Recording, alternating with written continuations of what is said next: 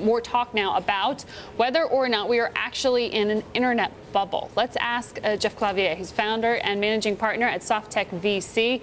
He's also a Groupon shareholder, also owns shares in Twitter. And in Groupon, you have a few $1 million worth of shares because of a company you sold, Groupon. So we should say that up front here, Jeff. Are you happy this morning? News of this IPO filing about to occur?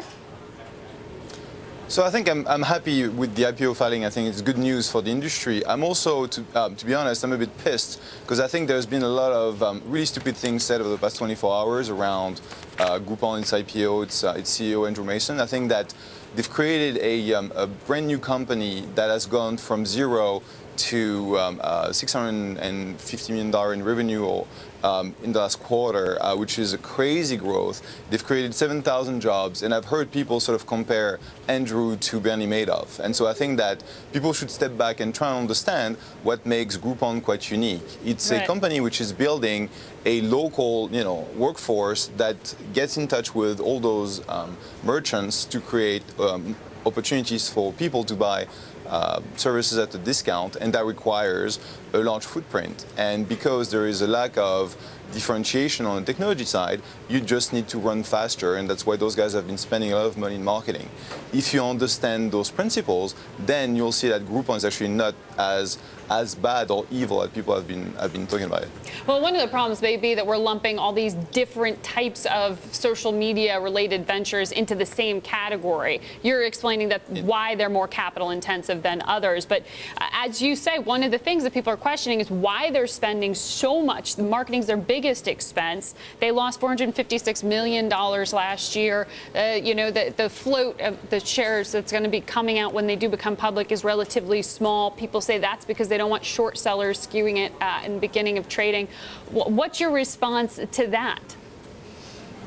So I can't really comment on the float they're going to create for the stock, but certainly if you look at how sort of the mechanics work for these kinds of businesses, you're going to spend money to acquire customers, and then you're going to look at how much revenue you generate per customer, and typically you do that in cohorts. So in the S1, they mentioned the Q2 2010 cohort that they spent $18 million, 1/8, to acquire.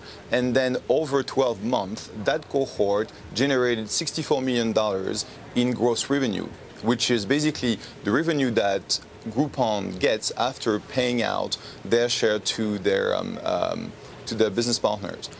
Which means that the payback of that cohort was basically a few months. So they can actually spend a lot of money to acquire those customers because they get that money back very, very quickly. The big question that we don't have an answer about is what sort of churn do they have on that cohort? What sort of open rate do they have on the emails? So there's a lot of technical data that they didn't share with us. And to be honest, they might not want to share it because Leading Social and their competitors are sort of watching. And so what I wish is that someone who understands actually how to build a local business did a real sort of analysis of the Groupon profile and understand why they're actually spending so much money, because essentially all the marketing dollars they're spending today is revenue which is going to come through the door, 6 months, 12 months from now. Mr. Clavier, this is Tobias Levkovich from Citigroup. I'm just wondering, there's elements that we heard back in 98, 99, the big spends, the growth, the first mover advantages, all these factors that were very instrumental to the valuations the company's achieved with that kind of present value of some wonderful outcome down the road in terms of earnings. And, are you worried when you see this kind of fervor generated in the marketplace for some of the deals that are coming, and there are some names that are coming probably after yours, that people are probably losing sight? Now, that's not Bernie Madoff. That's just saying people are kind of not thinking it through. So there's two things here. One is Groupon building a long-term sustainable business? And I believe that the answer is yes. We're just in the first inning of that business because there's been a lot of attempts over the past 10 years to create this sort of local phenomena on the internet, and Groupon is sort of the first to have really nailed the model that seems to scale really, really fast.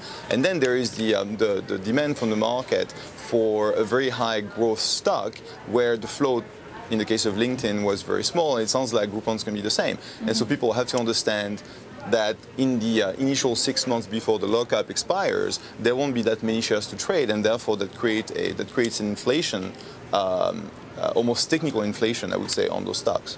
Jeff, real quick, are you going to hold on to your shares once they go public? Do you know yet? This is something we'll discuss with our own sort of limited partners, but I do think that Groupon is a long-term business, so won't sell, everything we have. We might sell a few. We don't know yet. All right, Jeff, thanks for coming on.